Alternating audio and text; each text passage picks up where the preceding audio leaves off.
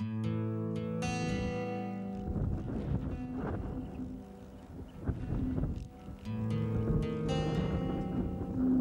don't know exactly the name of this village, but I know this is, at the moment, is abundant village. About, I think, more than 40 years ago, the people of this village have to leave for somewhere else.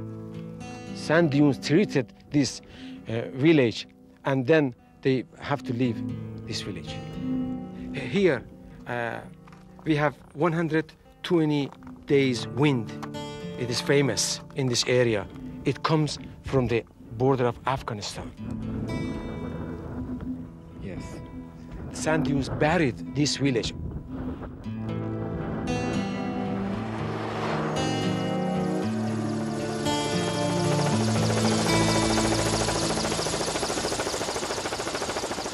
Nasser Nikpay is a fighter.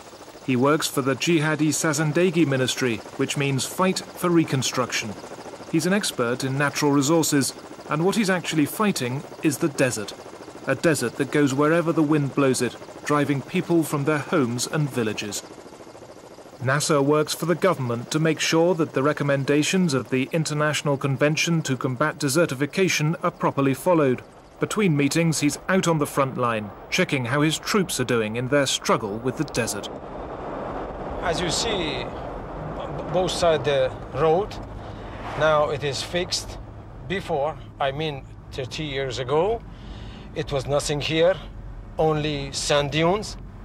Now the area is fixed, and most of the people back to the villages, and some of them behind of these fixing sand dunes, they started again their cultivation. Come on, this well has water. You can see. And I will put one stone in it, and you can listen the voice of the water. Look.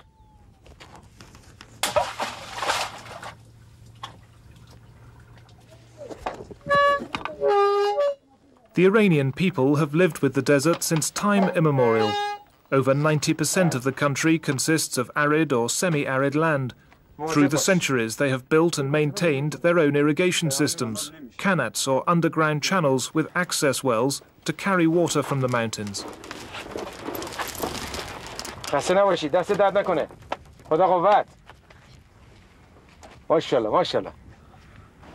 On the edge of the village, the water from the qanats comes up to the surface and runs into small ditches.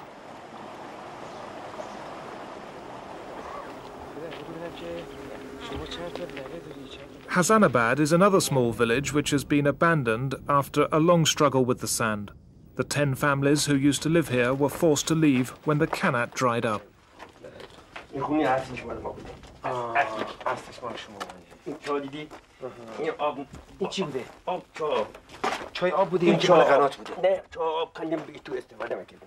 This well was used for drinking water. It's about 3 or 4 meters deep. So where was the qanat? 20 meters higher up. Was it a deep one? The main well was 20 meters deep, and the water ran down to here.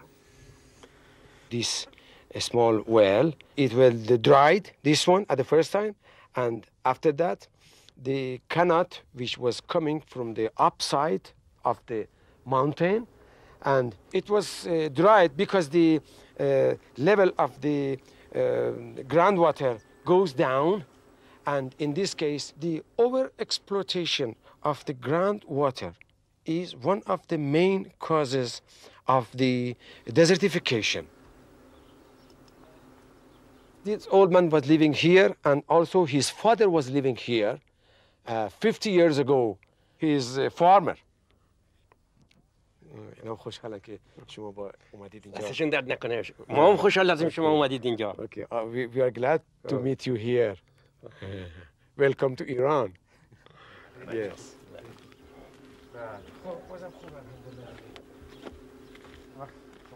ما ایتو اتاق بودیم هر روز دستی یختی ایتو اتاق بودیم دومات کشیدیم ایتو دومات نبودیم بابا و ماما ایتو اتاق بودن When he married, he was in this room. اتاق بادگیریم بستر اینجا بوده خنک. This is their sitting room. This is their sitting room, and there was. این بادگیر بوده. Yes, and if you see, you can see the natural ventilation here. یه اتاق بادگیریم بوده. مثلا The wind is coming from up to down and flows this direction, and here will be cool, naturally.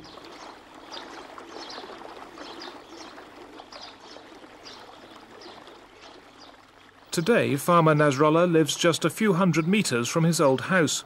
The people of Hasanabad dug a new qanat for themselves a little way off and built a new village.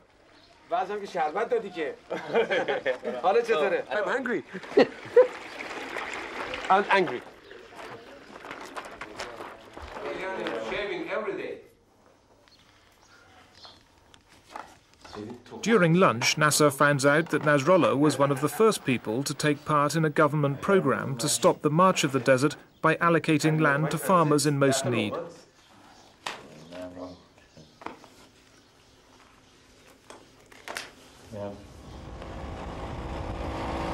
Nasrallah's struggle with the desert begins anew each day when he arrives at his field, a small piece of the desert he's been given some 10 kilometers from his village. He's had permission to dig a well here, so long as other farmers can use it too.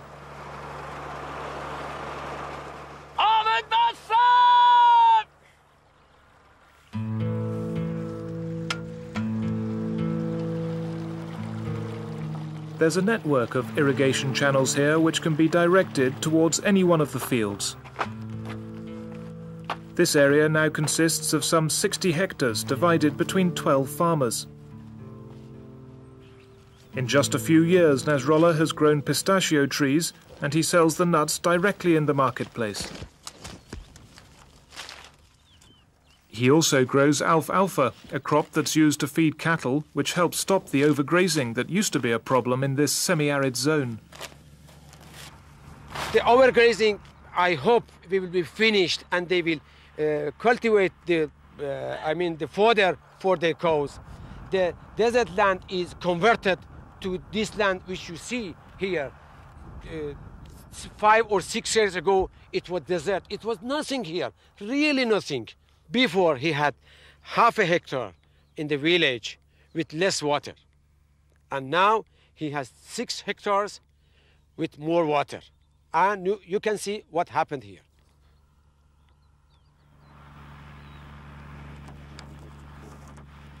Since he's been farming his new land and selling his produce, Nasrallah has reduced his flock.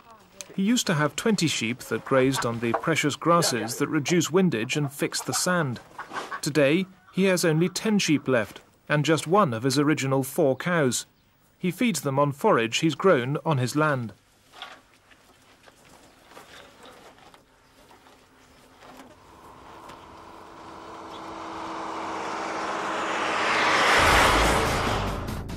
This program of rehabilitation by allocating land is one of a number of programs run by the Iranian government.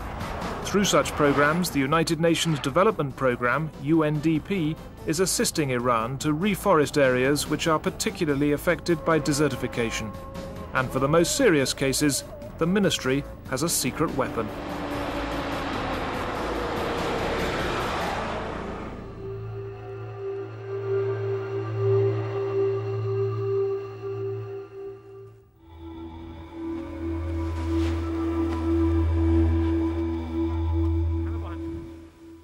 For temporary fixation in the critical area, we use petroleum mulch and we spray it on the sand dunes.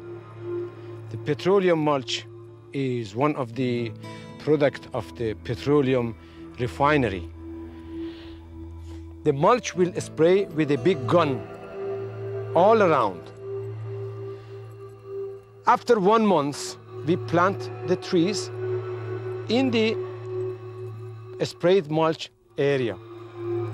The mulch will prevent the moving, the evaporation, and This is not pollution because it will removed after 4 years, 5 years, and in that time, the area is fixed with the vegetation.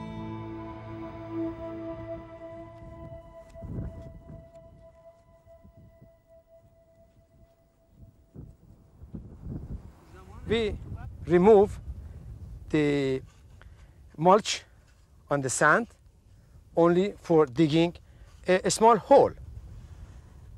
And after that, we remove the plastic bag of the seedling and we put straight the seedling in the hole, like this. It is some kind of acacia. It doesn't need water. Now, 5 centimeter, maybe 10 centimeter below the root is humid just now.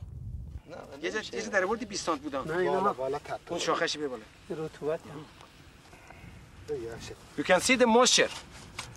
Moisture. It is moisture under the mulch. The roots of the plant absorb the water of the sand.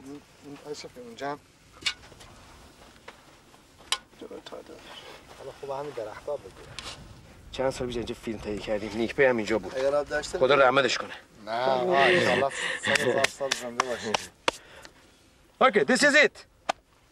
This is mulch. This is plantation. This is sand dune fixation. And after that, after 4-5 years, we have life here. We have many vegetation here.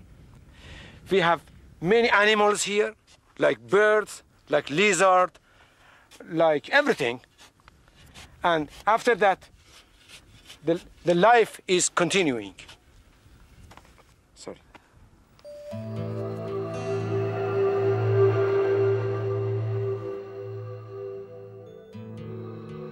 Normally associated with pollution, who would have thought that petroleum could play a role in stopping the march of the desert by fixing unstable sand dunes? Nasser, the desert warrior, is proud of his country's achievements, the qanats, the mulch. He's unstoppable, except when he's showing us one of the many marvels of his country, the oasis of Gamsar, for example, famous for its roses. Roses as fragile as the environment when people upset its balance. This is Iranian rose. The Iranian likes the rose. I like them so much. I don't compare it with anything. I can't compare it in anything.